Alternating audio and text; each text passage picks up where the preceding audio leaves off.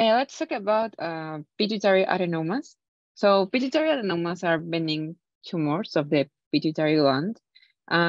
Most common hormone secreting pituitary tumor types oversecrete prolactin or somatotropin, which is a growth hormone. And this last one, the somatotropin, causes acromegaly, right? Which refers basically to the excessive linear growth that occurs as a result of this secretion when epiphyseal growth plates are still open.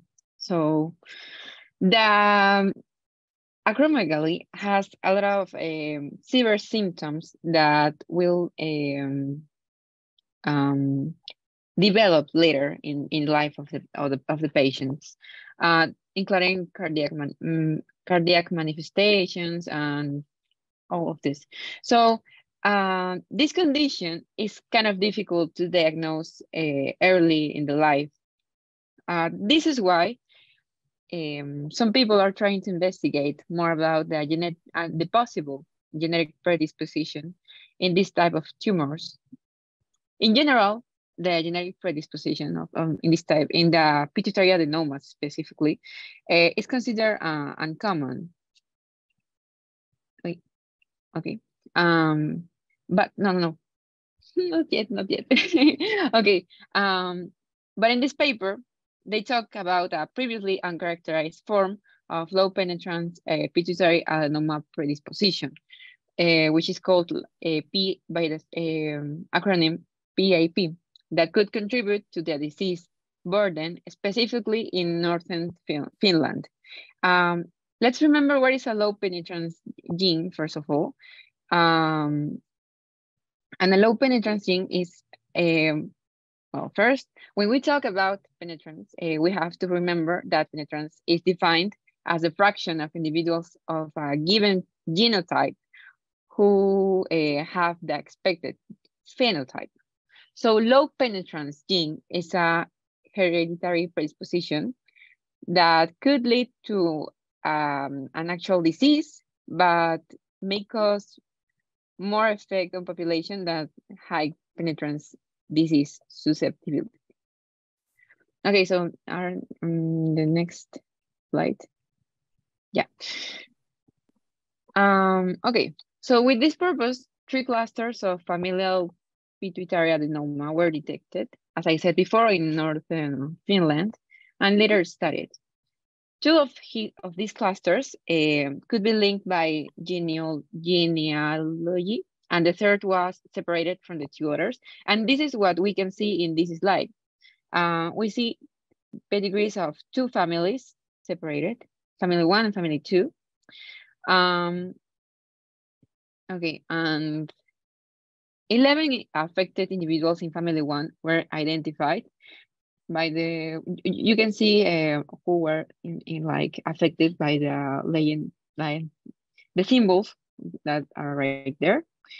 The pituitary adenoma predisposition phenotype didn't really appear to fit in any of the known familiar pituitary adenoma syndromes previously described. So this led the investigators to think more about the PAP gene. So we have, what's the next step here? The next step here is to identify the PAP locus, okay, the pituitary adenoma predisposition locus. And in order to do this, they performed whole genome single nucleotide polymorphism genotyping for 16 individuals from family 1. And before obtaining any linkage information, they made 2 analyses. Okay. The first one is considering only as affected only individuals with acromegaly or gigantism. And the other consider individuals with any pituitary adenoma as affected. So the first one, the first group of people, the first is considered as high stringency, and the second one is considered as low stringency. High stringency conditions are used to detect identical or very highly concerned genomic sequences complementary to the probe sequence, okay? And the low stringency conditions enable the enable to identify less homologous nucleic acid sequences. Okay, and they did this because the number of phenocopies for acromegaly and gigantism is much lower than the prolactinoma. What is a phenocopy? A phenocopy is a non-heritable environmentally induced phenotype that is analogous to a genotype determined phenotype in another person. Okay. Okay. Okay. Let's talk about what's next. Then, after these analysis, they found evidence for a linkage in chromosome 11q12, 11q13. And let's see what they knew before finding the evidence. And is that this region specifically has been previously implicated in isolated familial somatotropinoma, and including the MEN1 gene, and which is not detected in the sample set. Okay, and the next thing is to find the correct locus. So for doing this, they used 36 markers in families 1 and 2, and the added maximum logarithm of the odds score for both families was 7.1, and both families shared the linked haplotype, which segregated for acromegaly. And this last thing is the one that made it clear that the locus identification was made in the correct way. And just to finish, the linked region harbored 295 genes. Okay, which brings it to me. So once they identified the PAP loci, they wanted to look at genes with aberrant expression, so genes that had mutations within that loci. So they obtained expression profiles for 16 individuals, including 9 PAP carriers from both families 1 and 2, and 7 controls. And the way they went by this is they used 172 probe sets, and each of those probe sets represented a gene. And essentially a probe set is a short DNA sequence that is complementary to the transcript of target, essentially, and it's going to hybridize with it. And that's one way to figure out which nucleotide is mutated, or which nucleotides are mutated. So they found the 2 lowest p-values for the mutations obtained, and these 2 p-values both corresponded to 2 different probe sets, but they were both representing the AIP gene. So this led to AIP gene being chosen as a candidate for mutation analysis. They also chose galectin-12, which was also based on decreased expression and just prior association of galectin-3 and pituitary tumorigenesis. They also found that there was no difference in MEN1 expression, like Martha had previously talked about. It's a gene that if it typically carries, or if it carries a germline mutation, it's indicated in multiple endocrine neoplasias. So they found no difference in expression among these samples. So within looking into this AIP gene, they found a nonsense mutation where glutamine was replaced with a chain terminating codon. And they found that this segregated with the somatotropinomas found, somatotroponoma phenotype found in families 1 and 2. And they also had a control, which was 209 local blood donors, and they found that this mutation was absent. So this mutation indeed was conserved to the AIP gene and found in individuals with somatotropinomas. They also carried out a similar analysis with galectin-12, and they found no differences between the local blood donors and the sample. You have about 4 minutes, by the way. Okay.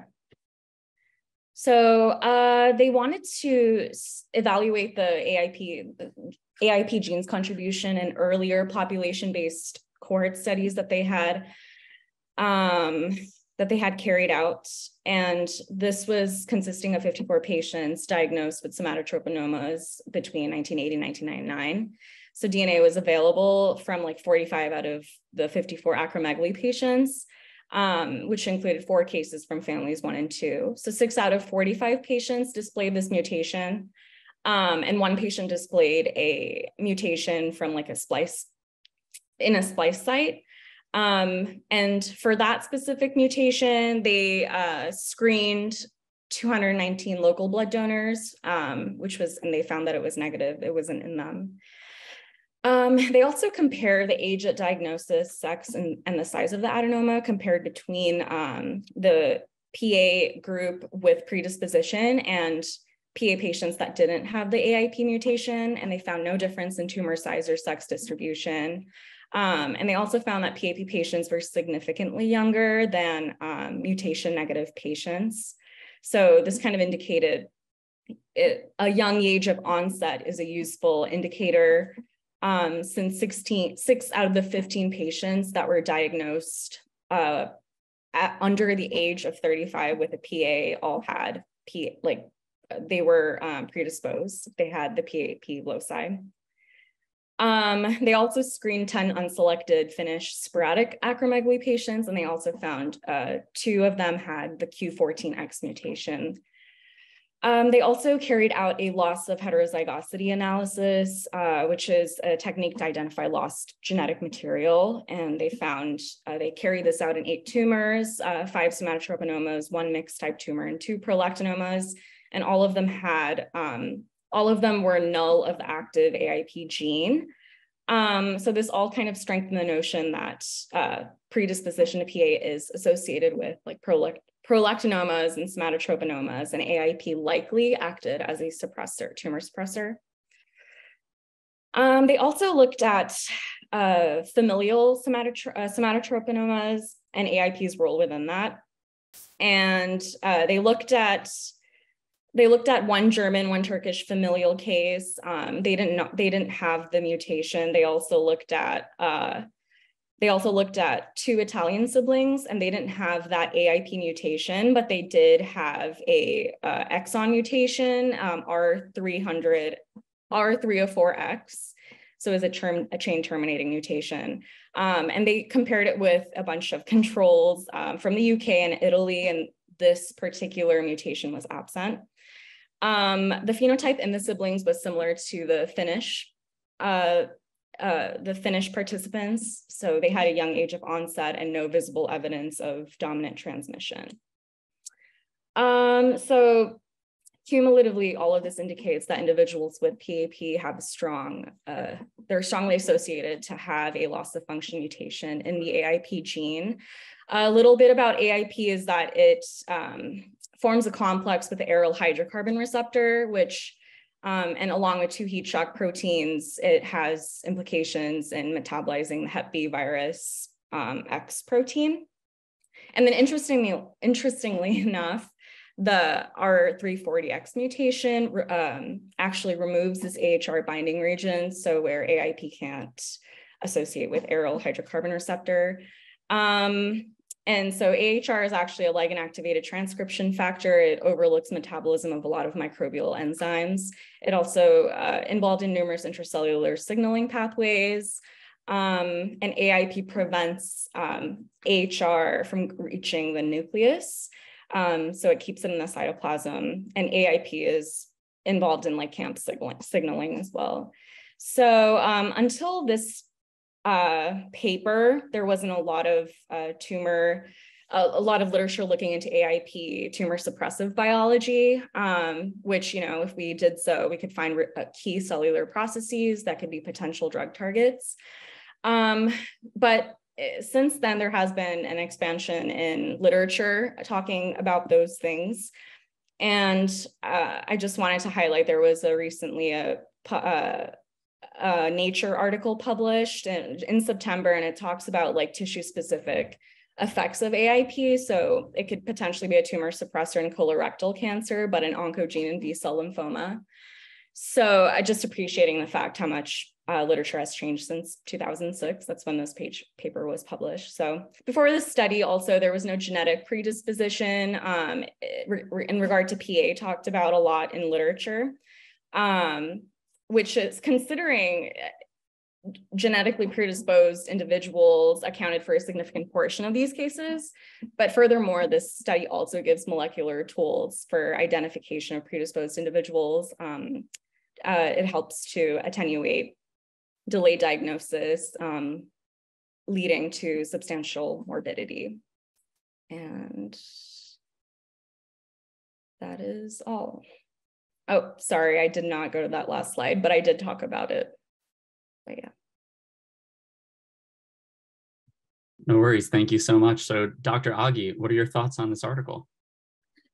Oh, yeah, this is definitely one of the more, I think in my experience, one of two scientific studies of this that were very landmark studies. They're a little old. So one is this study, and there's also a New England Journal paper, I believe from a Dutch group, which was really cool, where they found like a family from like centuries ago that had a historical archives and familial gigantism and also AIP. And, I think broadly speaking, this is not necessarily something that impacts day-to-day surgical practice because of how rare it is, but it is definitely of interest.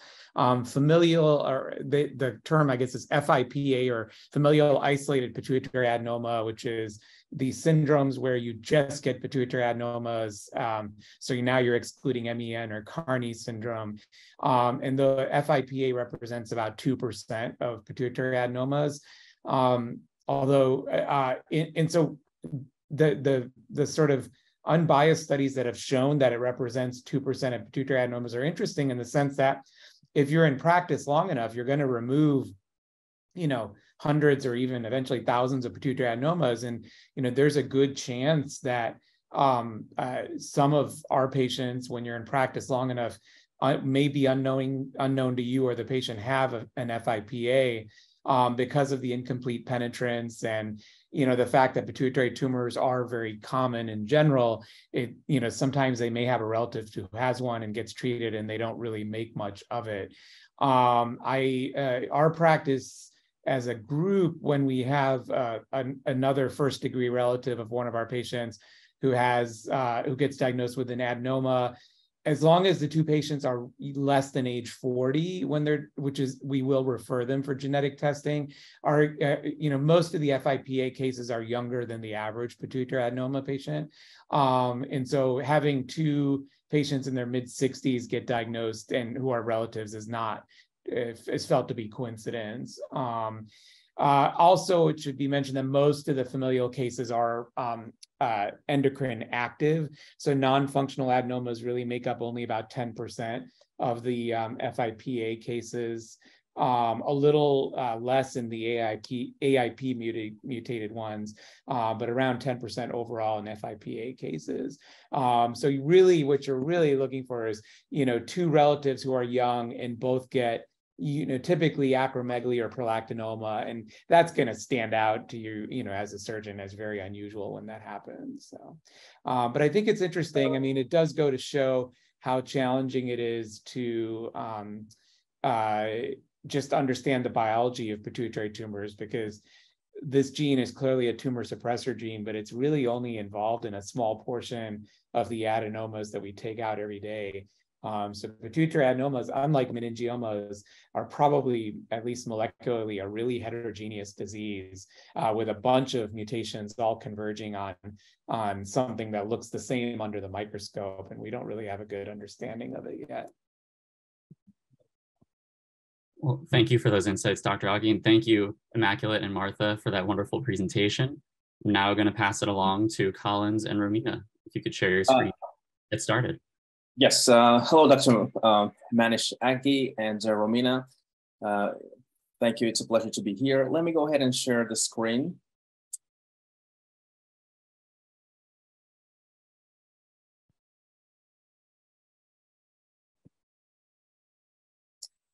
Can you see it? Yes, we could also see your notes if you don't mind making it full screen. I actually made it full screen, just a moment. Sure.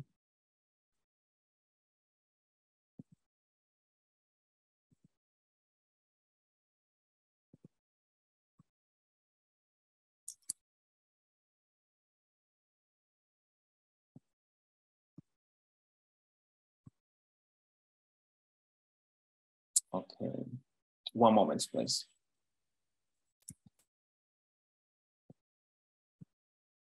And while we're waiting on that, feel free to use the Q&A function. If you have questions during these, we can definitely answer them towards the end of each presentation.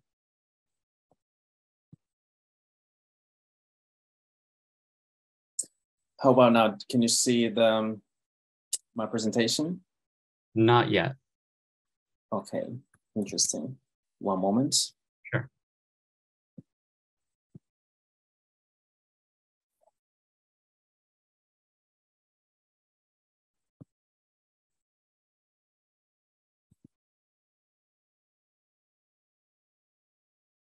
And how about now?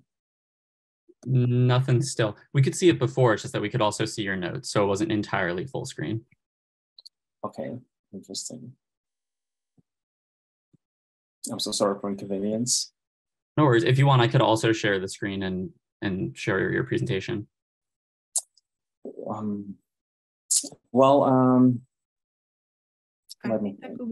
That could be an option if you share the screen and maybe we use our own PowerPoint. Is this a case?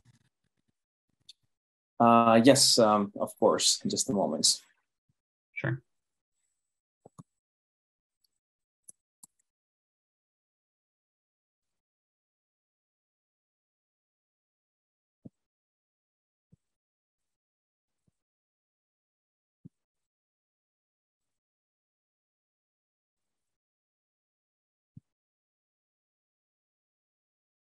Okay.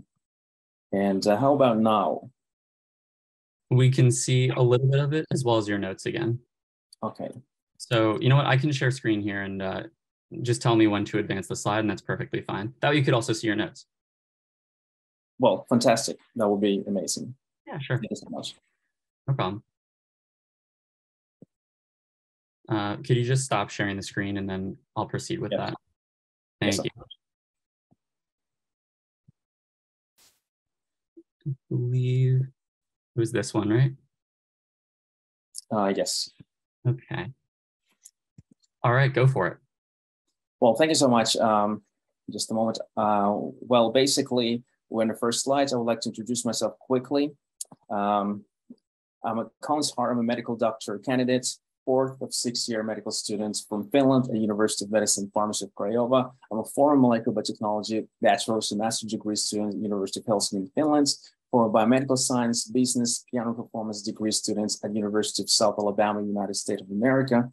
For molecular neurology research assistants at University of Helsinki Biomedical in Finland, clinical neuroscience research assistants for Professor of Dr. Wagner at my medical school, and neurosurgeon's assistant at University of Emergency Clinic Hospital of Craiova. Previously completed a rotation in neurology at University of Helsinki Central Hospital in Finland, and previously completed neurological rotation also at Espoo City Hospital in Finland, and internal medicine rotation at Leppävaara Espoo Health Clinic in Finland. I'm a member of Congress of Neurological Surgeons as a medical student, and I'm a Finland's national team champion for 400 hurdles with a personal record of 51.3. And I'm a former classical concert pianist, and I received second place in 2008 Alabama State Piano Competition in the United States of America, and a former classical concert pianist student at Lahti Conservatory in Finland, and a former classical concert pianist student at Pyotr Ilyich-Tchaikovsky Conservatory in Moscow, Russian Federation. And Romina, would you please introduce yourself?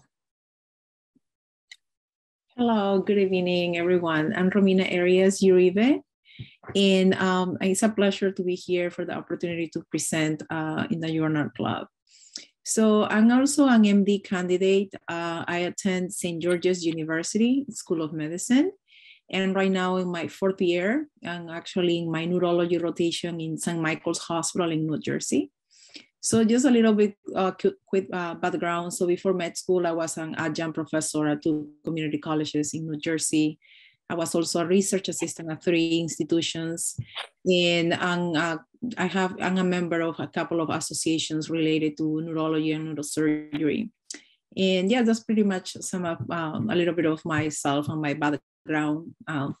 And you can continue, Collins, with your presentation. Well, thank you so much. If you could go to the first page, to the second slide of the abstract. Is it not showing right now? Just a moment. For some reason, well, if you are in, I can see my presentation, but if you are in object slides, I can just go ahead. Yes. I'm in abstract. If anybody can't see it, just let me know in the Q&A. Yes. So basically, the abstracts, in conclusion, as far as the object is concerned, pituitary adenomas are fairly common in intracranial neoplasm, and non-functioning ones constitute a large subgroup of these adenomas. And of course, complete resection of often difficult and may pose undue risk to neurological and endocrinic function, and stereotactic radiosurgery has come to play an important role in the management of the patient with non-functioning pituitary adenomas. This study examines the outcome after radiosurgery in large multicenter patients population. And of course, as far as the methods are concerned, under the auspice of the North American Gamma Knife Consortium, 9 Gamma Knife surgery centers retrospectively combined their outcome data obtained in 512 patients with non-functional pituitary adenomas. Prior resection was performed in 479 patients, and prior fractionated external beam radiotherapy was performed in 34 patients. And of course, the median age of the time of the radiosurgery was 53 years, and 58% of the patient had some degree of hypopituitarism prior to radiosurgery, and patient received a median dose of 16 grade to the tumor margin. The median follow-up was 36 months. And if you could go to the second slide, please. And as far as the results are concerned, overall tumors control was achieved in 93% of patients at last follow-up. And actually tumor control was 98%, 95, 91, and 85 at 3, 5, 8, and 10 years post radiosurgery respectively. And of course, smaller adenoma volume and absence of supracellular extension were associated with the progressive free tumor survival and survival. And new or worsened hypopituitarism after radiosurgery was noted in 21% of patients with thyroid and cortisol deficiencies reported as the most common post-radiosurgery endocrinopathies, and history of prior radiation therapy and greater tumor margin doses were predictive of new or worsening endocrinopathy after gamma knife surgery. And of course, new or progressive cranial nerve deficits were noted in 9% of patients, and 6% of patients had worsening or new onset optic nerve dysfunction. In multivariate analysis, decreasing age, increasing volume, and the history of prior radiation therapy and history of prior pituitary axis deficiency were predictive of new or worsening cranial nerve dysfunction. No patient died as a result of a tumor progression, and favorable outcome of tumor control. And of course, neurological preservation were reflected in the 4-point radiosurgical pituitary score. And conclusion, gamma knife surgery is effective and well-tolerated management strategy for the vast majority of the patient with a recurrent of residual non-functional pituitary adenomas, and delayed hypothyroidism is the most common complication after radiosurgery, and neurological and cranial nerve function were preserved on more than 98% of the patient after radiosurgery, and the radiosurgical pituitary score may predict outcome for future patients who undergo gamma knife surgery for non-functioning adenoma. And Romina, could you please continue? Okay, so this is my part. So I'm going to be explaining a little bit more about methods, more in details. So for patient selection, this study actually recruited 9 medical centers, and these all medical centers receive an internal review board approvals. The medical centers that participated in the study were the University of Pittsburgh, for example. They recruited 125 patients. University of Kentucky with 49 patients, Cleveland Clinic with 37 patients, University of Sherbrooke, 38 patients, University of Pennsylvania, 21 patients, Yale University with 39, University of California, 47 patients, New York University, 16 patients, and the University of Virginia recruited 140 patients. So that made a total of 512 patients that were recruited for this study. From those 512 patients, close to 56% were male, 44% were females, and the mean age was 53.1%. And most of these patients, about 94% had a previous resection of pituitary adenoma. A minority of these patients, about 6.6%, had a prior radiation therapy for pituitary adenoma, and 58% of the recruited patients had some degree of hypothyroidism prior to radiosurgery. So the median follow-up period was of 36 months for imaging and clinical outcomes. For clinical material, about, as I said, 94% of them had a prior resection with a histological confirmation of the tumor. That actually made a huge difference, because since they were already diagnosed with pituitary adenoma and they have a histological confirmation of the tumor, it makes a little bit easier for the group of the study to diagnose and proceed with the evaluation of these patients. For those without a histological diagnosis, these patients underwent neuroendocrine assessments, also MRI and CT scan. So depending on the location of the center, if the MRI was not feasible or the MRI was not available, or anything that prevented these patients from having MRIs, they were getting CT scans. Also, they underwent clinical examinations to classify them as having a non-functioning pituitary adenoma, since they didn't have a histological confirmation.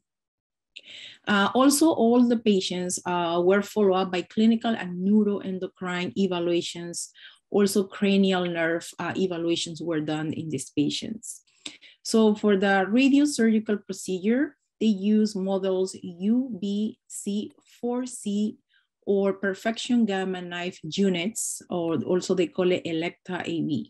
Those were utilizing all of these centers. They also use local anesthetics supplemented by intravenous conscious sedation as needed in these patients. After the sedation, they use a high-resolution stereotactic MRI were performed in these patients. In some cases, as I said before, where the MRI was not feasible or they were not doing MRIs for any reasons, the CT scans were used as an option, as an alternative. And these images were all done under IV contracts. For those planning, those plannings were done under the consultation of a neurosurgeon a radiation oncologist, and also the medical physicists in all of these centers. The maximum dose varied from 10 to 70 gray, with a median of 32 gray. And as I said, the dose selection was based on history of prior fractionated radiation therapy exposure, contiguity of the optic apparatus, and complex interaction of the tumor volume. Can you please go to the next slide? Okay, still in methods for the evaluation criteria. Basically, the follow-up intervals were about for 6 months during the first and the second year after the radiosurgery. They were also conducting follow-up intervals every 1 or 2 years in patients with non-neurological findings or tumor growth control. And the patients also underwent endocrine testing and neuroimaging. For follow-up images, they were compared with those obtained previously in gamma knife surgery to assess the tumor volume and growth. And for tumor dimensions, these dimensions were measured in the axial, sagittal, and coronal planes. For statistical analysis, they use a bunch of different tests depending on what they wanted to measure. And I put some examples from the article here. So they use chi-square tests, Fisher exact tests, and mental Hensel tests for linear association of categorical values, for example. And pair student t-tests with Levine tests were used for statistics of means. And the Wilkinson rank sum test was used when variables were not normally distributed. For survival and progression-free survival, Kaplan-Meier curves were plotted, and those include dates of the first stereotactic radiosurgery, that's SRS, stands for stereotactic radiosurgery, follow-up MRI sessions, and death in the last follow-up. They were all included in the Kaplan-Meier curves. For Cox regression analysis, they were used to assess hazard ratios for factors predictive of tumor progression. In logistic regression analysis was also used to assess predictors of unfavorable outcomes. And the last one was stat software was used for statistical analysis. You can go with the next one. You have about 3 minutes. That's Colin. Oh, thank you so much. So I quickly would like to cover the results. Basically, as you can see in table 3, as far as the tumor response is concerned, we have a complication after stereotactic radiosurgery, and we have the median follow-up after gamma knife surgery was 36 months, and we can see that almost 50% of patients had a 3-year follow-up, almost 40 had a 5-year follow-up, and 16 had a 7 follow-up. So at last follow-up, 31 of 469 patients had a tumor progression. And as you can see in figure 1, basically we have a progression-free survival after gamma knife surgery for a cohort of 512 patients with a non-functioning pituitary adenomas. And you can see that at 3 years, which is at 36 months, we can see that post-radiosurgery lead to 98% of patients had a progressive-free survival. And at 5 years, 60-month post-radiosurgery, 95% of patients had a progressive-free survival. And of course, at 8 years, 96 month post-radiosurgery lead to 91% of patients had progressive-free survival. And at 10 years, 120 month post-radiosurgery leads to 85% of patients had a progression-free survival. And as figure 2, as you can see, we can quickly tell the progressive-free survival after gamma knife surgery for those undergoing upfront compared with the Savage radiosurgery. There was no significant difference in the progression-free survival in patient with some upfront radiosurgery versus patient with prior resection. And quickly, as I say in the table 4, as you can see, there is a factor predictive of tumor progression. And of course, we have invariant analysis where history of radiation, hypothyroidism, decreasing margin dose, et cetera, and we have a multivariate analysis volume was a strong predictor of a tumor progression that it removed all other covariates, and after controlling for volume, there was a trend for patient with a supracellular extension to have tumor progression. And of course, in most important in figure 3, as you can see here, progression-free survival after gamma knife surgery as function of adenoma volume, we can tell was a significant predictor of tumor progression when broken down between patient with a lesion that's where 5 cubic centimeters or less versus lesions larger than 5 cubic centimeters, as you can see here. And of course, quickly in figure 5, progression-free survival after gamma knife surgery as a function of presence of absence of supracellular extension of the pituitary adenoma. We can tell that a patient having supracellular extension also had an increased risk of tumor progression. Basically, supracellular extension, tumor extension above the cellular Torsica. And could you go please to the next slide of the results? I quickly cover it. Yep. Thank you so much. Yes, and as you can see here, we have a figure 5, which is basically a progression-free survival after radiosurgery as a function of margin dose. Well, this is very important because now we have a 16 grays versus less than 60 grays. So median dose used in this series, as you can see, is a 16 grays. However, patients treated with 16 grays or more were less likely to demonstrate tumor progression, and that's the focus idea of the study. And of course, as you can see in figure 6, we have 26%, it's quite large, of patients receiving less than 12 grays now, and then we had 4.5% of patients receiving more than 12 grays, 12 to 20 grays, had a tumor progression as well. And however, it's way less than originally. And 8% of patients receiving more than 20 grays had a tumor progression as well. So in conclusions, as concluded in figure 5 in the previous figure, patients treated with 16 grays or more were less likely to demonstrate tumor progression.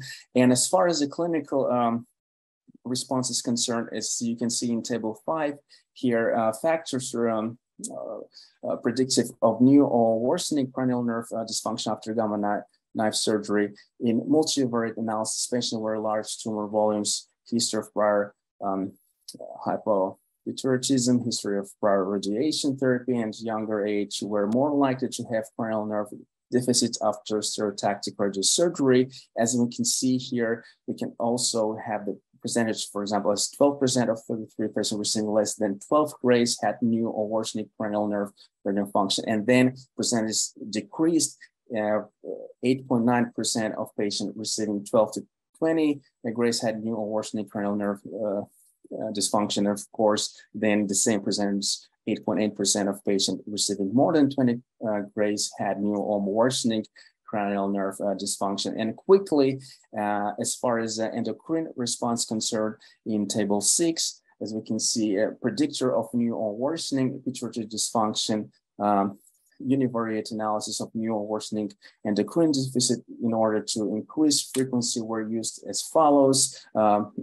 Diabetes insipidus were included, gonadotropin, growth hormone, cortisol, thyroid hormones, and when comparing patient with and without preoperative endocrine deficits, patients with preoperative endocrine deficits were more likely not to develop additional post-gamma knife surgery deficits. And in multivariate analysis, increasing margin dose and history of prior radiotherapy were predictive of either new or worsening pituitary dysfunction, and patients with new or worsening cranial nerve dysfunction were also more likely to have new or worsening pituitary dysfunction after the therapy. And last, as you can see, as far as the proposed pituitary adenoma radiosurgery grading system is concerned, which is quite important, as you can see in figure 7, radiosurgery pituitary score favorable radiosurgical outcome was defined as number, tumor growth, and preservation of neurological function. 88% of patients achieved a favorable radiosurgery outcome at last follow-up. And of course, factors that were statistically related to the favorable outcome were age older than 50 years, tumor volume less than 5 cubic centimeters, and no prior radiotherapy.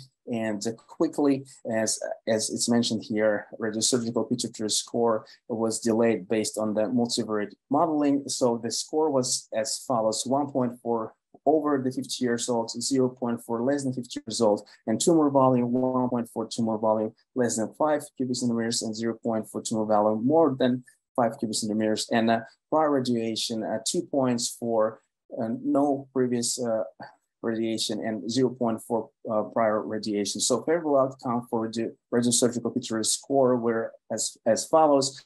RPS of 4 had a favorable outcome of 95%, and radiosurgical pituitary score of 2 had favorable outcome of 67%, as you can see here, and radiosurgical pituitary score of 1 had a favorable score of 50%, and lastly, radiosurgical pituitary score of 0 had a favorable score of 20%. So the higher is the score, it is basically associated with a better outcome. And Romina, you can continue. Sorry, I don't mean to cut this short, but we really are running out of time here. So if you're able to try to summarize these slides in just a sentence, if possible, I know there's a lot here. Yeah, I could go to the conclusion, basically, you could go to the next one. So, yeah, sure. So basically the conclusion of this study was the gamma knife surgery provided a high rate of local tumor control and low risk of collateral neurological cranial nerve and endocrine axis injury for patients with non-functioning pituitary adenomas. Yes, and that's the reference. Just to conclude, it was basically a better type of surgery than the previous radiosurgery that was used before. All right, any thoughts, Dr. Aghi? Yeah, this is a study I'm very familiar with, and I enjoy reading multi-center studies because you really get the benefit of seeing, dozens of centers experience pooled together rather than, single center studies, which tend to come from large institutions whose practices may be similar to my own.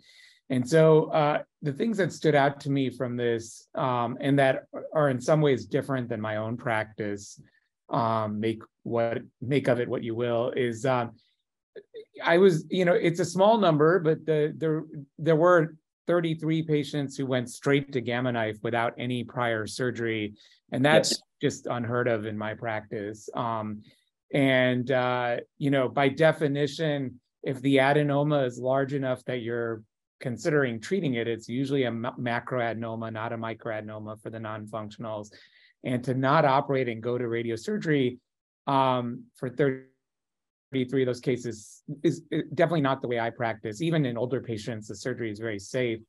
I have actually seen some cases presented from not necessarily authors who participated in the study, but authors who do radiosurgery and showed me, 1.1 centimeter tumor that they did gamma knife on, and it worked fine, but it's not the way I would typically practice. And certainly if I were the patient, it's not what I would pursue. But I also think those cases caught my eye, but there's so few of them that it's hard to make any statistical impression. So they have that Kaplan-Meier curve, and there's a hint that the 33 were progressing quicker, but it wasn't statistically significant, and that could be a sample size issue. So that was one thing that caught my eye. The authors draw a lot of attention on it's weird because they kind of gloss over that, and then what they do sort of draw attention to the fact that 41% of the patients had 2 prior surgeries, which to me is not that surprising because a lot of times you may not radiate right away and then it grows back and you do a second surgery and then you radiate. But I think there was a degree to which the folks who wrote the study were really on the side of radiation. And I think that, surgery, when it's done effectively by experienced teams, can reduce the need for radiation, and it's important to keep that in mind. And where you see this most strikingly is the side effects. So, the 93% control rate is great. 21% hypopituitarism. that's about what I quote patients, so that's not too bad. But the cranial neuropathies, 9% cranial nerve deficits, that's really, that's not something I get at. And the way you avoid that is by only radiating when you can make sure you're giving the optic nerve like a dose of 6th grade. And they don't even mention the optic nerve dose. And so I think that's basically the two things that were done here. And obviously this is somebody contributed cases to this where they didn't operate in 33 of them, or they gave too high a dose to the optic nerve. And I think that really should have been spelled out as, a cautionary tale. And, but other than that, I mean, it's a very valuable tool. And it's, we typically will monitor the dose we give the optic nerve and the dose we give the stalk. Because that's really what determines hypopituitarism more than the dose you give the gland. And as long as those two numbers are low, then we proceed with single fraction gamma knife like they described. But if those doses get high, then we do fractionate them into 3 or 5 fractions. And that's really, and I think this is an important paper because we don't learn as much about radiation in school or residency, but it's an important thing to know about for neurosurgeons. Yes. Thank you so much, Dr. Aghi, for your feedback. Thank you so much. And thank you, Romina, for collaboration. Thank you, everyone. Thank you both. And yeah, this is a last resort type situation when we're using radiation, at least in terms of what Dr. Fernandez-Miranda and Dr. Sanusi were telling us. So it's a very interesting paper. Thank you for your presentations. All right, we're looking forward to presenting our next presenters. Feel free to share your screen and get started. Yes, hi, give me a second. Stand this up. Can everyone see my screen? Looks perfect. Awesome. And awesome. Okay, hi. I'm just gonna let Umar go ahead and introduce himself first before I go start. Okay, hi guys. My name's Umar. I'm a second-year medical student at the University of Oklahoma, and really excited to be here and presenting this paper. Yeah, hi. Collins, do you mind muting yourself, please? Of course, just a moment. Thank you. My name is Ajibola Bakari. I go by Aji. I am a second-year student here at Tulane University School of Medicine. And tonight, thanks for bearing with us. We're going to try to be as quickly as possible. We're going to be talking about this paper. It's titled Endoscopic versus Microscopic Transsphenoidal Surgery in the Treatment of Pituitary Adenoma. And this is just a systemic review and meta-analysis paper. So just to kind of in a way of introduction and just to kind of orient everyone. So I'm sure we've all heard about the pituitary gland. We've talked about it a lot today. And so it's just a small pea-sized organ that basically sits above the nasal passage and just beneath the optic nerve. And it sits in the cellotoxica. And as we all know, the pituitary gland performs a lot of function. It basically serves as a conduit between the brain and the endocrine system. And it produces a lot of different hormones that regulate vital processes. And so based on the location, we can easily see, I think we can all appreciate that, when we have a sort of tumor in this gland, you can see how, like, due to mass effect, it can cause problems in surrounding structures or even like overproduce some of the hormones that it usually produces. And so pituitary adenoma is mostly benign tumor. It doesn't, spread around, but even though it's benign, it does like cause a lot of problem, and it accounts for about 10% of all primary intracranial tumors. While there are medications available to help with this tumor, the adenomas, unfortunately, they have some undesirable side effects for patients. And so usually surgery is a good treatment for this. And one of the best approaches that have been available for decades has been the transsphenoidal surgery that has been used to remove these sort of tumors. And there are 2 different surgical techniques that have been used previously. The gold standard used to be the microscopic transsphenoidal approach, but with the advent of endoscopic surgeries, more and more surgeons are starting to use the endoscopic transsphenoidal surgery approach. So this has become more popular in the past decades.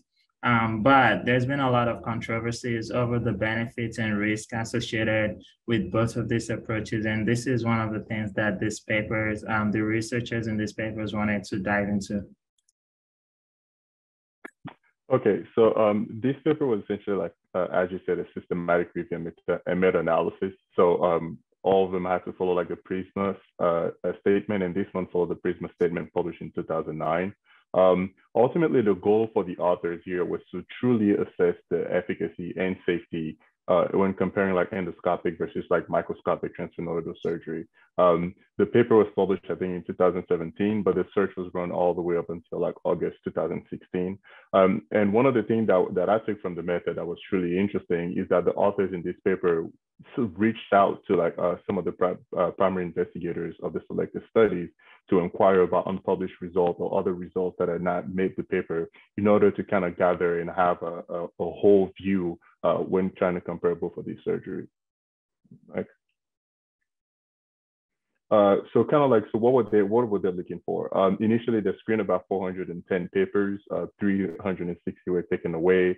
They only reviewed 46 and ended up including 23 studies in the meta-analysis. The inclusion criteria for this paper was, again, efficacy and safety comparison of endoscopic against microscopic surgeries. And each of these papers that was included had to have some kind of comparison comparing both of those. And also every patient, including in those papers, had to have at least one of the most relevant outcome reported. And what those outcomes were essentially gross total reductions, cerebrospinal fluid leak, diabetes insipidus, and et cetera. And all of the data that was retrieved was actually collected by 2 independent investigators and reviewed by a 3rd investigator.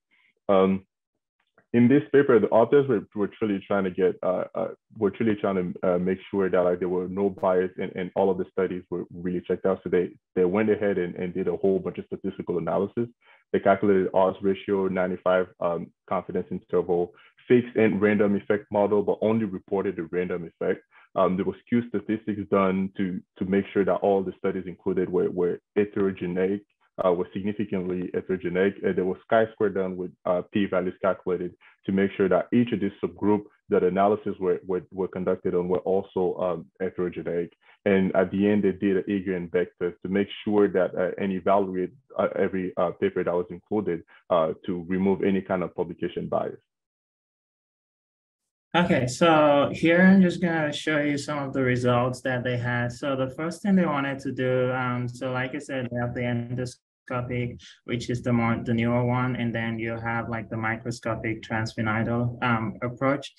So I'm just gonna refer to them as ETSS and MTSS from now on. So the first thing they wanted to see was to see like the gross tumor removal between the 2 approaches. And what they noticed was overall, when they looked at all of the 23 different papers, only, I believe 21 of the papers actually reported this.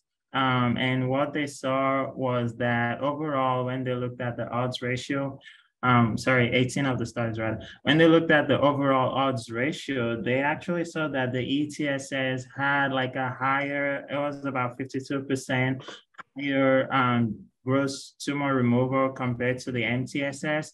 And so that was a positive thing. But one of the things that they also did, that Umar alluded to, is that they did some statistics to make sure there was not a lot of heterogeneity between your studies. And what they found was that there are some heterogeneity between like publications after 2010. And like you can see in this table to the right, you can see that there's the p-value right here. There's a little bit of heterogeneity between the subgroups. And then they looked at like between countries also of the publications, and they saw that outside of the US, there was also a little bit of heterogeneity in some of the data that they published. They did some other analysis, some sensitivity analysis, just to make sure that if they sequentially removed some of the data set, that whatever conclusion they came to was not going to be affected, and there was no significant difference when they did the sensitivity analysis. So all of the sensitivity analysis done in this study was not significantly different. So that was the first thing they did, and they wanted to see in terms of complications, were there any associated complications to the ETSS relative to the MTSS? So the first thing they looked at was the CSF leaks. And what they saw was that they actually didn't really see any significant difference between the two groups when they looked at CSF leaks from different publications. And they did the same thing like I discussed. They always did the heterogeneity data. Unlike the GTF, the gross tumor removal, GTR rather, they didn't see heterogeneity between the publications, and there was no significant difference in sensitivity as well. And then they looked at diabetes insipidus, which is another complication that could result from these surgeries. And again, what they did see here was that when they looked at the overall data, they saw that the summary of the odds ratio showed a 22% reduction in the risk of diabetes insipidus in the ETSS group relative to the NTSS group. But even though there was a reduction, this was not statistically significant. And so this was kind of interesting. So potentially maybe having more data could have helped with that. So the final thing they wanted to do was to just look at other complications that are usually associated with these two surgeries. And so the biggest difference that they saw was in septal perforation. And so when they looked at the overall result, they also saw that there was like associated lower risk of septal perforation in the ETSS relative to the MTSS group. And this was actually significant.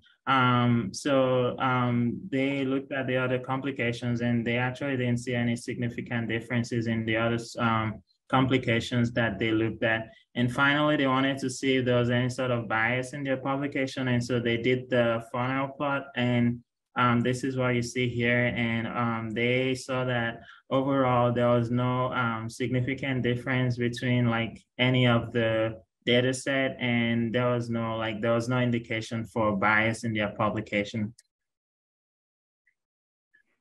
So for the discussion, so again, kind of like going back to the initial point of this paper, is that there was very few evidence-based innovation guidelines comparing endoscopic versus microscopic treatment.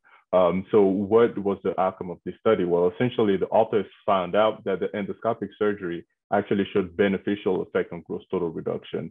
And the same effect was kind of reported in other studies. There was one that mentioned that the 1 year gross total reduction was 74% overall in endoscopic versus 50% in microscopic.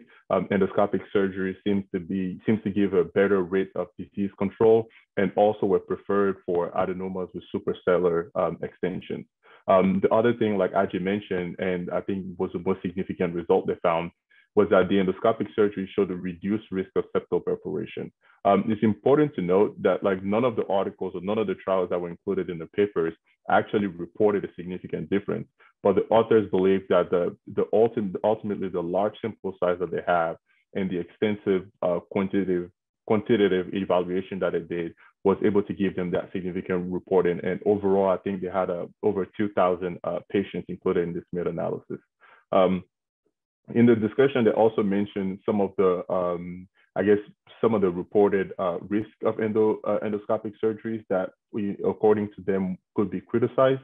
One of the paper that they used, that they talked about only used 8 studies, use a variety of sources, and only 8 of those actually directly compared endoscopic versus microscopic surgeries.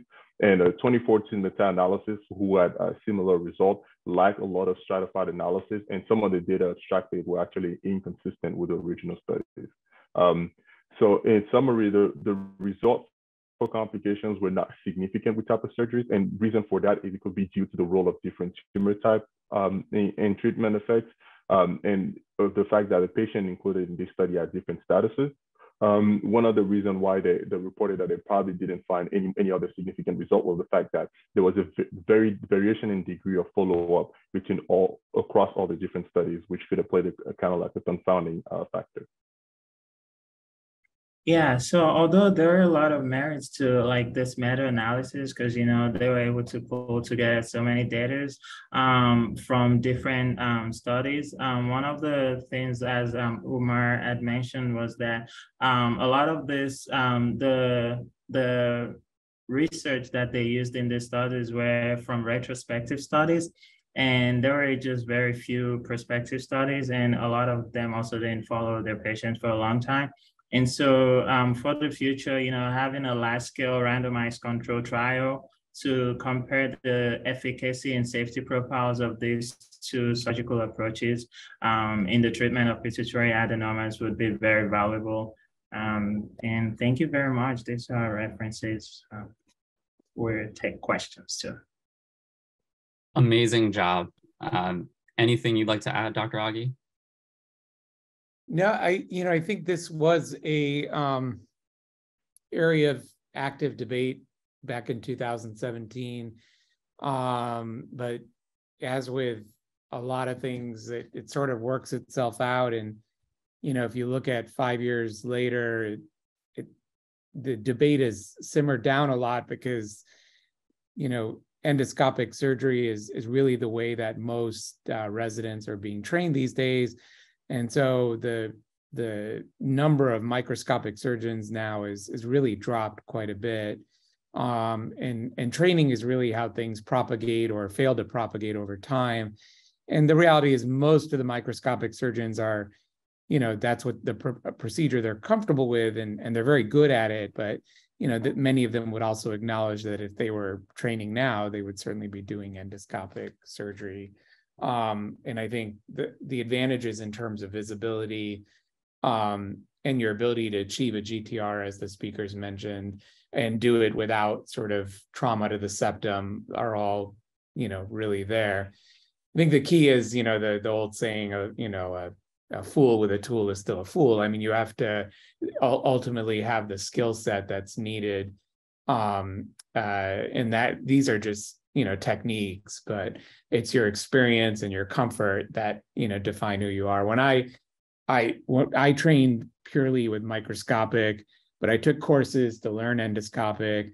My first year or two, I was doing a little bit of both until I, half and half almost in my practice. And then once I got fully facile with endoscopic, I stopped doing microscopic cases. But during those 2 years, I kind of would go back and forth just depending on, availability and setup. And it was really easy for me to go back and forth. It's different techniques and different, workflow, but ultimately, in some ways, doing both for 2 years helped me get really confident with the anatomy because I just sort of hopped around back and forth, and it made me think about it a little more. But I think, when we were reviewing papers back in 2017, there was a real market for papers like this that helped at least attempt to show the microscopic surgeons that the endoscope was as good or maybe even better. But now when we review papers that are presenting microscopic cases, we kind of just say it's outdated. Yeah, and that's a similar sentiment to what our other faculty guests were mentioning in the previous 2 webinars. So it makes a lot of sense. Do you feel like the endoscopic approach has a better field of view for you, and that's mostly why you're using it then? Yeah, for sure. And then it's a better field of view. No one can deny that. The microscopic surgeons talk about 3-dimension or depth perception, but your endoscope is constantly moving. Your hands are constantly moving, and that's what reinforces the depth perception that you would get with a microscope. And even for a small microadenoma, you can really do a delicate microdissection with an endoscope. So you can repair leaks better. And yeah, the septum is that for sure. Like, of all the things in this paper, I was nowhere near as gentle with the septum with a microscope as I am with an endoscope. And that's a visibility issue as well. Because with a microscope, you're so desperate for improving your field of view that you're just pushing things aside to get to, and you're not as respectful of the nasal passages. Hey everyone, Ryan Rad here. If you like that video, subscribe and donate to keep our content available for medical students across the world.